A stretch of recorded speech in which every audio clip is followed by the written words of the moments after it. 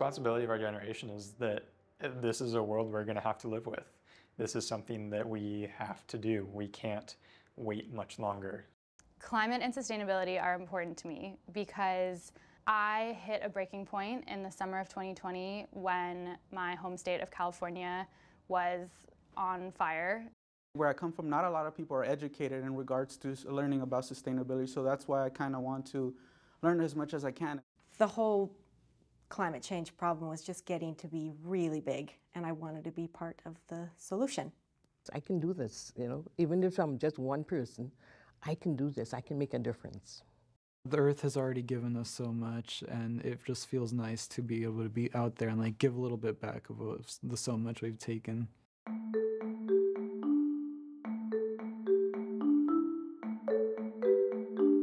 A lot of our energy is not really cleanly sourced and comes from fossil fuels. So as the world and the US in general just transitions towards renewable energy, I think it's important we do that on a local level.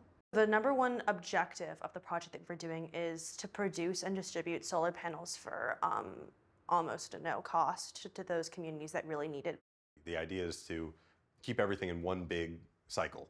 Have panels made by people from the community with money from the community to create these panels which stay within the community. I was focused on looking at alternatives for water capture in the Sepulveda Basin.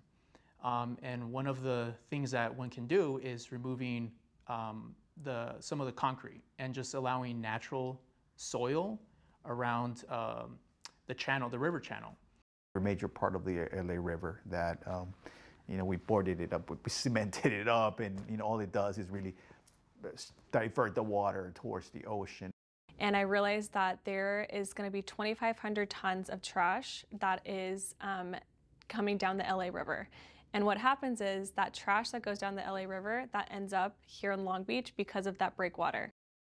It was honestly scary to see how much we use and everything from the trash bag that we put our waste in and how we get it to the landfill. Like, everything just started to add up for me, and I was like, we need to change the way that we consume.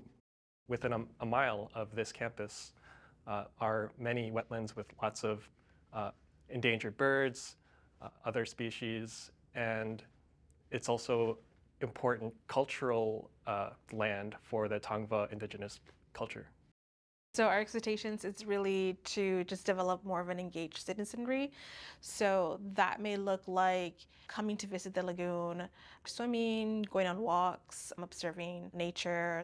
The natural world and vegetation is something that is unfortunately taken for granted, and we want to do something better and make it a more peaceful, more appreciating place to be. I think some of the big problems that this project is addressing is how there's very little public spaces, especially for impoverished communities or communities of color like Watts.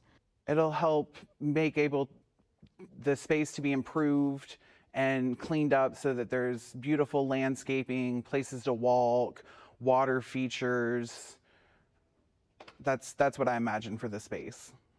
The design piece that I created for the Watts Healing Garden is a gate that is a portal in the shape of an artichoke flower for those who are visiting the garden to have a moment where they can step through a threshold. And this particular plant is known as a healing plant, a healing food that helps us open our hearts. The problem we seek to address is car dependence, and that the landscape in Los Angeles is completely dominated by car-centric infrastructure. Our vision aims to repurpose spaces owned by the car. This is a perfect time to explore mobility solutions because right now there's a transition happening from gasoline vehicles to electric vehicles, so this would be the right time to explore other options as well. I think if we can understand how to teach climate change to people who may think it's a touchy subject, if we can communicate that well in a way that isn't biased or hurtful, I think it could really go a long way in helping us fight climate change around the globe.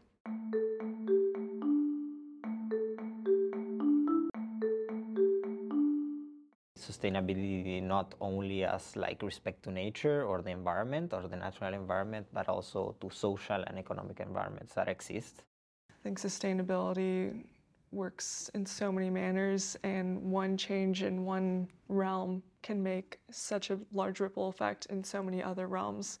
What sustainability means to product design is really rethinking the way that we manufacture products and incorporating sustainable methods in each step of the product design process. I think the biggest challenge is to transform your mindset from just looking at things from a pure aesthetic perspective to really seeing, are they sustainable, are they creating impact on the environment more than they should. Sustainability, in a sense, is not only environmental, but it's also sustainability of relationships and sustainability of a community that can work.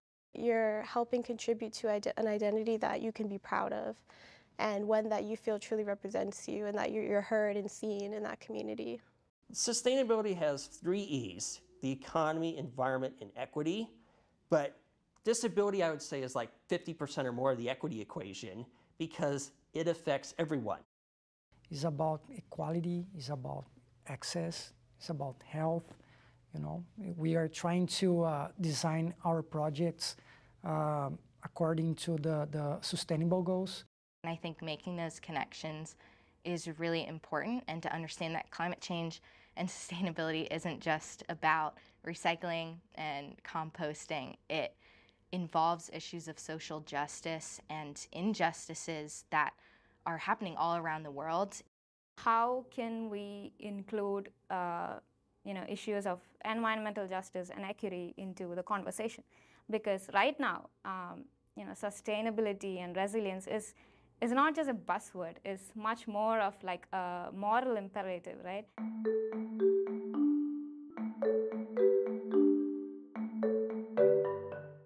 Being a part of Pando Days show that there's so many other initiatives being taken in very different ways to help the LA community, and it showed that it's not a small thing at all. There's so much more to it. By having our image and our message spread to other people in LA County that would be interested in it, really helped ease some of the conversations that we need to start in these communities. It provided us with more connections and gave us an inroad to areas that we might not have normally had.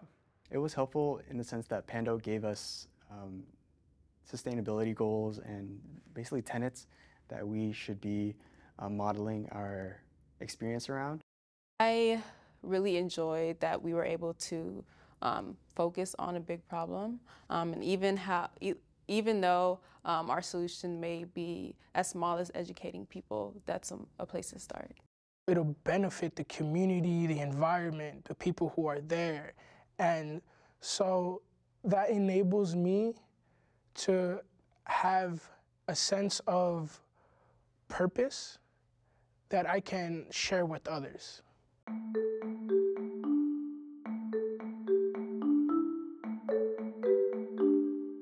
Landscape and sustainability have big factors on the environment.